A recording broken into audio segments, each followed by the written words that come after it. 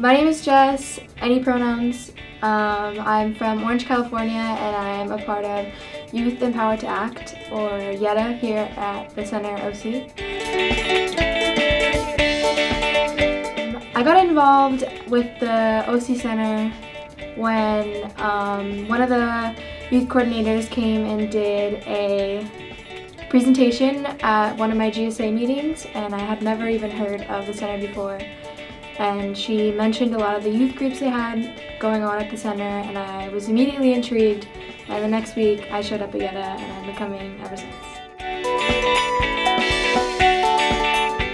Being involved with the OC Center and YETA has impacted my life by making me realize that I want to always be involved in community work throughout the rest of my life. Like, I don't see my life without being able to make a change in the world, no matter how minuscule.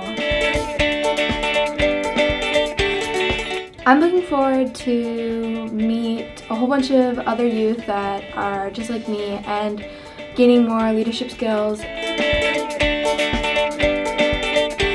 Going to Creating Change will broaden my leadership skills, and I'm really looking forward to all the workshops and learning new things about the community and all the intersections between our community and other minority communities.